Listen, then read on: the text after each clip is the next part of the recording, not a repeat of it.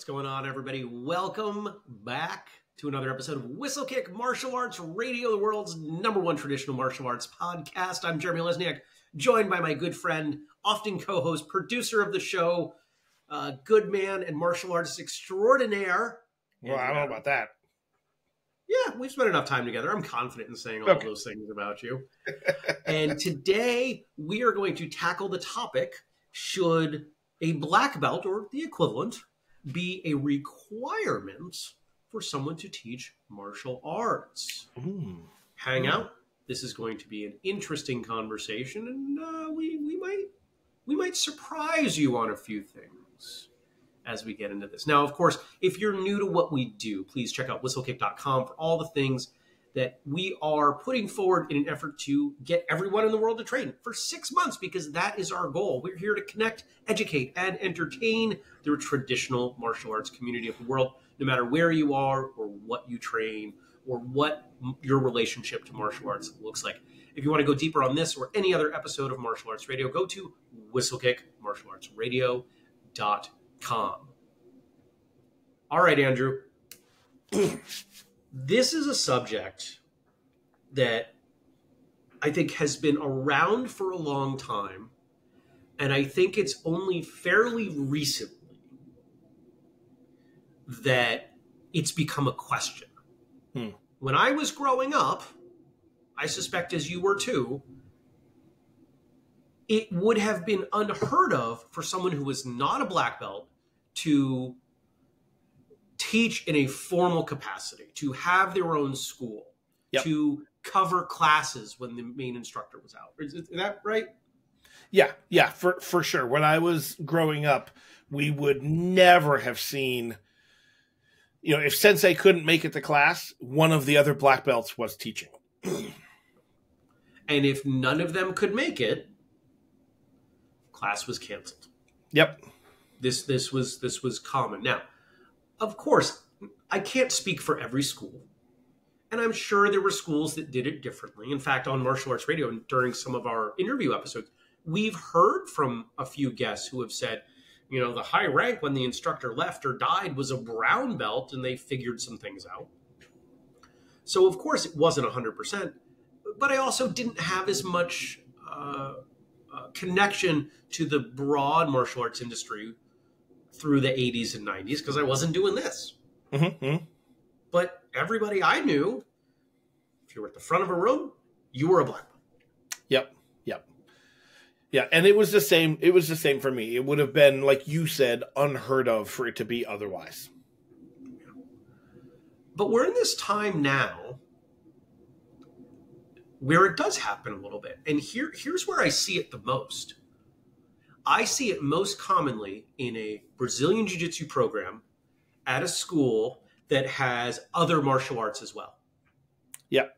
We have some good friends that are not black belts in BJJ, and they teach BJJ. Yep. They own their own school. Yep. Now, there are some who, and I suspect a lot of those folks will come out of the Brazilian Jiu-Jitsu community, will point at that and say, well, it happens in BJJ because it takes a lot longer to earn such and such rank. Whether, I was reading through a thread online last night, about equivalency between, what's a first degree black belt in X art versus this rank over here. And there was general consensus that in BJJ, because of the time requirements as well as the philosophical understanding that is generally applied, and this is me regurgitating. My BJJ experience was 3 months, right? So I do not claim to know anything other than I'm really good at getting choked out.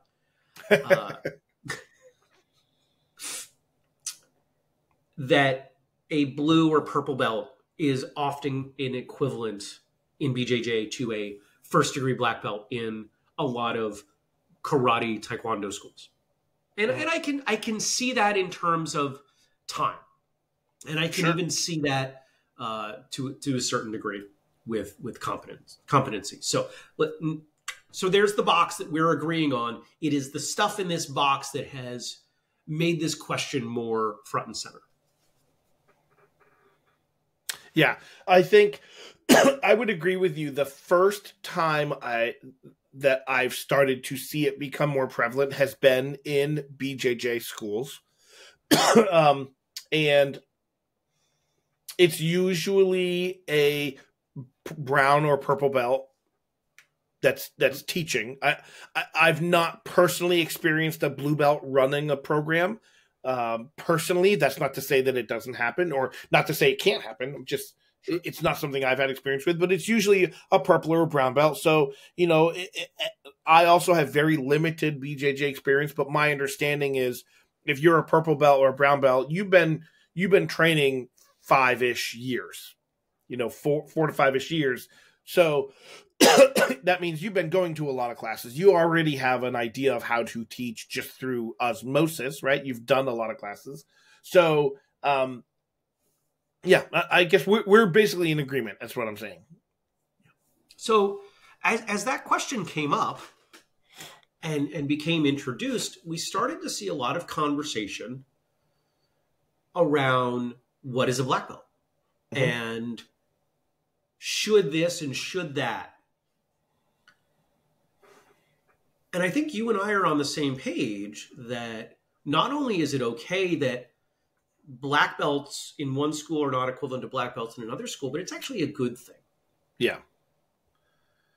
Yeah, And we've talked about how, and my feeling is, and I know that you agree as well, your black belt is just a way to recognize within your organization where you are at with their criteria. And this other school could have completely different criteria. And so it doesn't make sense to compare one school's black belt to another school's black belt.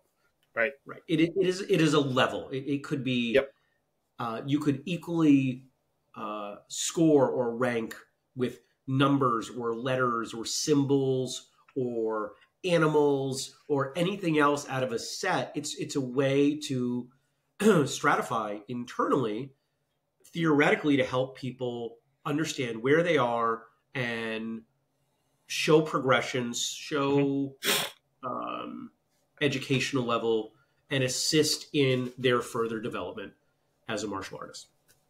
Okay. So if people get on board with that, then it becomes entirely possible that at plenty of schools, having a black belt does not mean that you have learned how to teach, even in environments where you've learned all of the material. Yep. In fact, I have said, and I probably said it on the show a number of times, martial arts is the only industry I'm aware of where we expect that competency is correlated to teaching ability. Every other industry I know of, it is well understood that, okay, yeah, you know how to do this. Now go learn how to teach this. Yeah. Their teaching and doing are very different things. I have some, and I know we've talked about this in the past, that you can be great at doing something and not great at teaching, and vice versa. You can be great at teaching something, but not be great at doing something. And so when we look at that, when we look at this idea that those two are disconnected and that they can exist independently. In fact, how many competitive martial arts coaches were not great competitive athletes?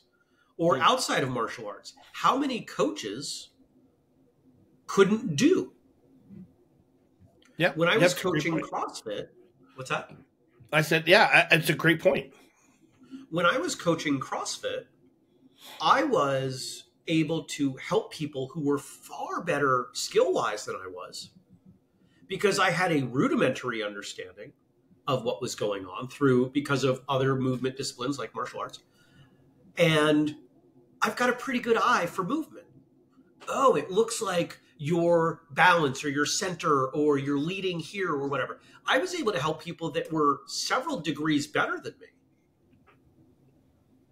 I could pick up 150 pounds. I'm helping people pick up 400 pounds. Yeah. if we take that concept back into the martial arts, well, I can't pick up 400 pounds, so why would I ever be instructing someone on how to pick up 400 pounds, right? That's the you've got to be this level of experience to teach people below. You would never teach people above. Mm-hmm. There are still plenty of schools where that's a cardinal sin. Yeah, absolutely. Absolutely. Yeah. Now, here's the other thing. Like, we back up, Andrew. That was me backing up. You mentioned earlier that the place that you see it the most often is BJJ schools, but I want to add in there is another place that it happens commonly where you will have someone who's not a black belt teach, and that usually tends to be around much smaller schools. Like if you have a karate school that only has one black belt, but you've got a brown belt or a purple, or an advanced rank, and if there's only one instructor and that instructor gets sick or whatever, I have it on a regular basis. I've seen multiple schools do this where they don't want to cancel classes for an entire week. And so because the instructor is sick, so instead he will have one of his advanced rank students teach class, but that student might not be a black belt. So that I just want to recognize that's another place that it happens fairly often. And that's usually a smaller school where there aren't other black belts. So if we work from this, if you are let's say, we've been talking about belts in BJJ, so let's just continue that belt progression, right? White, blue, purple, brown, black. Okay. If you are a really good blue belt, even if you're a middling blue belt, should you not be able to help a white belt progress? Oh, absolutely. Does it mean you're as good with the material as a purple, brown, black belt? No, of course not. Hopefully not. Yeah. But here's an important aspect that I think is often cast aside in this discussion. Andrew, you've taught a number of things. Mm-hmm. When you are teaching, do you not also learn? Oh, absolutely. And so I've brought this up on the show before, my Taekwondo instructor. I would watch him at times when there were not enough assistants have people who had been training for just a few weeks. Hey, do you remember how to do this movement and this movement? Can you grab this person for whom it is their first or second day and help them a little bit? Yeah. Is the person who's receiving instruction on their first, second day getting the best quality of instruction? Probably not. Sure. Are they able to move forward? Yes. But here's another component. The person working with them is also learning more and differently because now they have to teach it. And there's another component in there. Because there is less of a gap between the two of them, there is a stronger relationship. It becomes more of a peer support relationship. Yep, exactly. That's what I was going to say. Is often much healthier than this dramatic top-down that we tend to have in martial arts. Yeah. I was going to bring that up as well. That, so I teach drumming as well as martial arts. And there is definitely something to be said for having peers working together because they, in a healthy, in a healthy way, can challenge each other because they're learning from each other at the same time. In a different way, like I can tell somebody, a student, do this, do this, do this. And they kind of get it. And then a peer comes in and says, oh, I'm doing it this way and this way and this way. Well, it's exactly what I said they should do. But they're hearing it from someone else in a different way. So absolutely. I don't think we can overlook that peer-to-peer learning. Yeah. It is well established in the teaching industry, just broadly, that the final stage of competency comes from sharing that information with someone else, teaching it to someone else. Okay. In schools where they are less strict about rank and teaching, I tend to see faster progression and less resistance to teaching. I've seen plenty of schools where somebody earns their black belt and they are suddenly expected to teach for the first time. Mm-hmm. That's terrifying. Teaching is a skill. What if all of a sudden at black belt you were asked to spar for the first time? You're going to be nervous. Yeah, absolutely. Absolutely. With every other martial arts skill, we progress. Teaching should also be part of that. Now, we had a conversation several years ago this was before it was Martial Summit. This is, I think, our final year of Free Training Day, maybe even the second to final of just Free Training Day in the Northeast.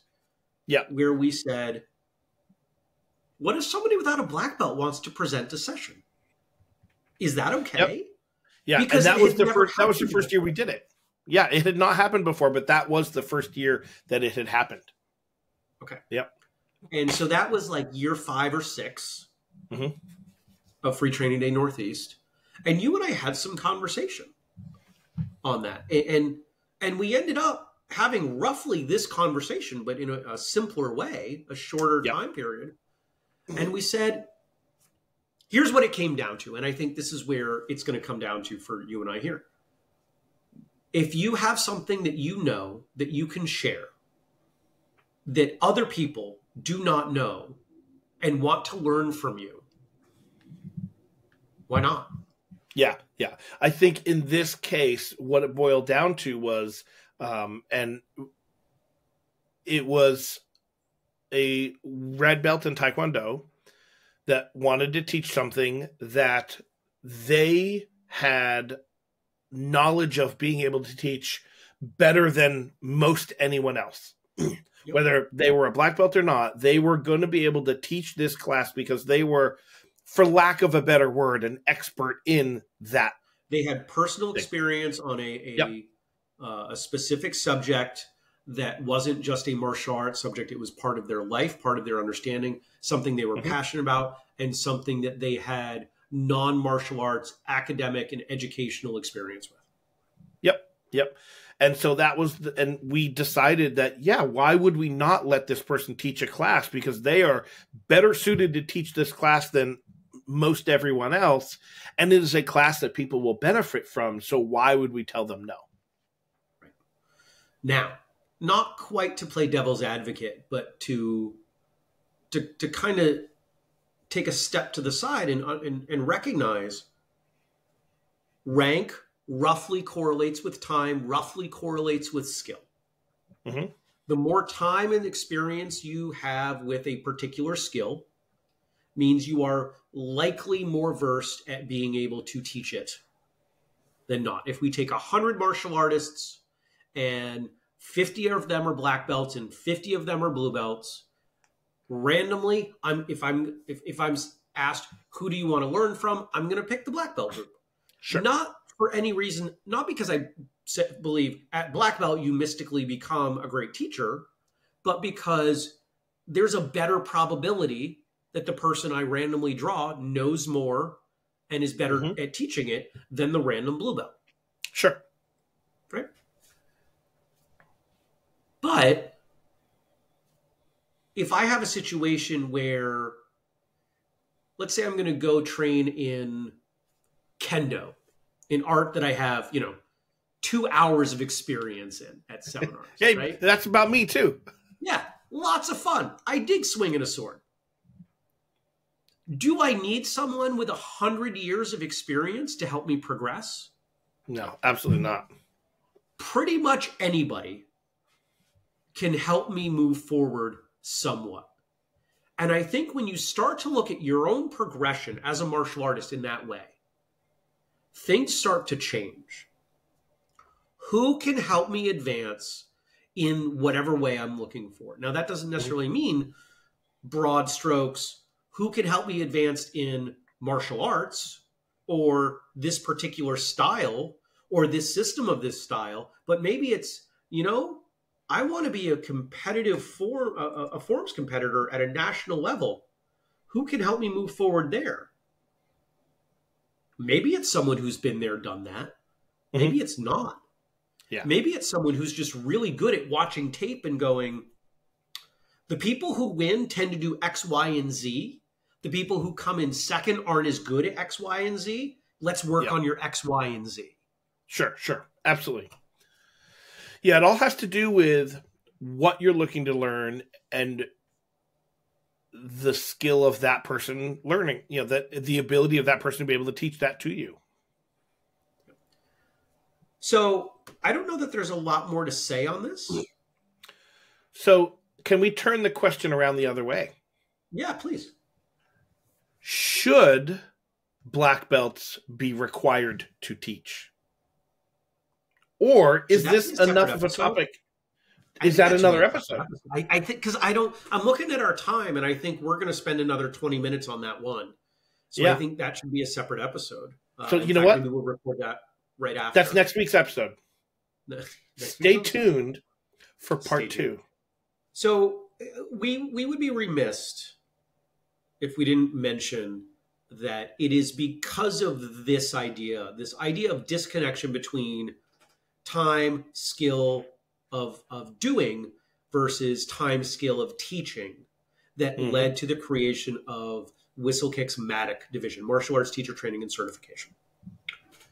And it was a passion of mine that came from recognizing there was a disconnect, coupled with Craig Wareham, who's been on the show 42 and a half times. If you've been out there a while, you've watched or listened to several episodes with Craig, most likely. And we collaborated on this, and we put together what became MATIC Level 1. There is now MATIC Level 2. We are working on the online version of MATIC Level 1 because for most martial arts instructors, regardless of where they are, they have figured everything out the hard way.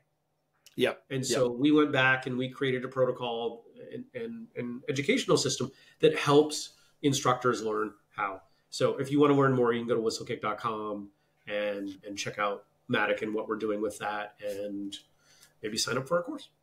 Yeah. I feel confident saying that taking the MATIC Level 1 course will make you a better teacher. That's not to say you're not a good teacher now. It will make you a better teacher, period. And I would suggest, why wouldn't you want to be a better teacher? If you're a teacher, why would you not want to be a better one? Yep, good point.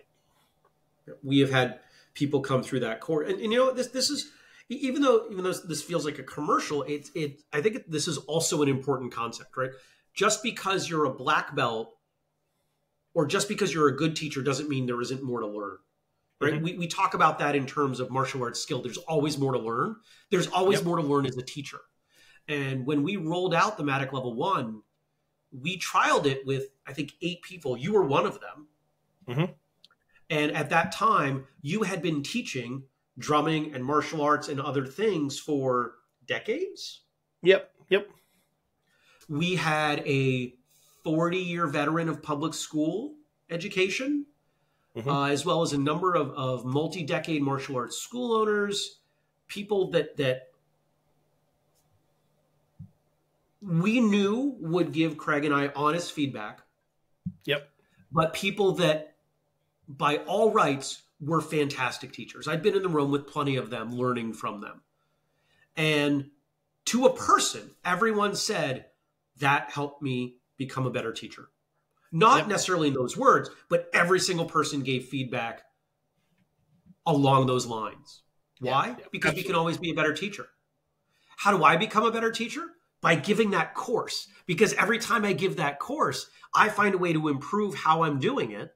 And I become better as I'm doing it. And then when I go back and I'm working with my students in my school, I'll do something and go, oh yeah, I got that from MATIC. Last time we did it. And sometimes I'll text Craig and be like, haha, right? Because you learn a lot from teaching. Yes. That's what it boils down to. So I get it. Cool. You don't have to be a black belt to teach. Nope. Boom. Stamped. All right. If you disagree We want to hear about it. The best thing to do is join the Facebook group Martial Arts Radio. You can also comment in various places on social media. You can email us, jeremy@andrew@whistlekick.com, and let us know why you disagree. We are always open to feedback. We are always open to criticism as part of the educational process, part of what allows us to keep getting better as podcasters. If your school does it differently, why? Just because, or because we've always done it that way? That's not a great reason for anything. Okay. If you want to support us, remember, we have a Patreon, patreon.com, patreon.com/Whistlekick. You can support this show and get more behind the scenes, all kinds of great extra stuff for as little as $5 a month. Thank you to all of our Patreon supporters. We are not going to name you. That's just not what we do here. Whistlekick.com, whistlekickmartialartsradio.com, @Whistlekick everywhere on social media. That brings us to the end. Until next time, train hard, smile, and have a great day. That was horrible. We're out of practice. We are so out of practice on that.